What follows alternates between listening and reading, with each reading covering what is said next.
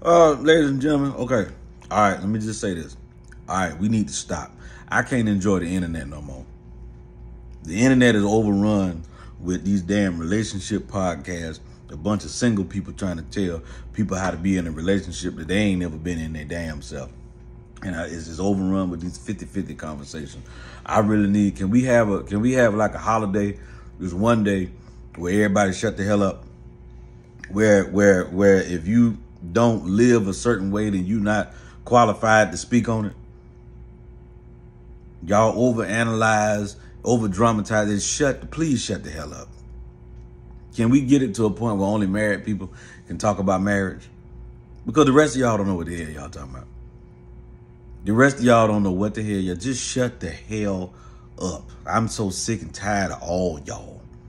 I'm tired. I know I'm tired of it because I'm tired of the ones that make sense. I'm tired of all y'all. Please be quiet. You ain't married, don't speak on marriage. Damn, y'all don't know nothing.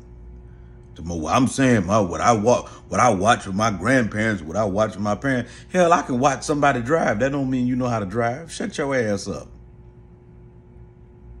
All this 50-50 conversation, man.